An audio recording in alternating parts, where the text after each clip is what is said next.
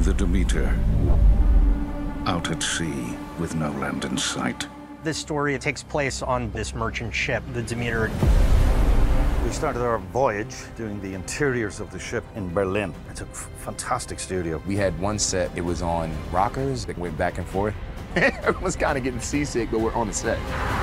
And then we had to shift this huge company of people to the island of Malta.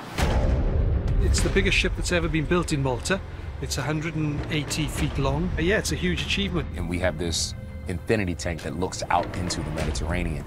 And so they built the exterior of the ship in this tank.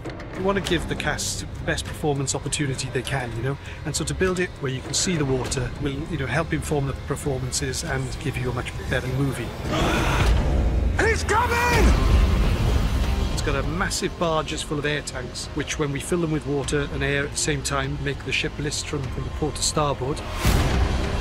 Evil is on board. Powerful evil. I wanted the ship to feel dirty and real. It was built with old material to make sure that it felt grounded. Had all the ropes made, all the pulleys made, so it really is sort of endless detail.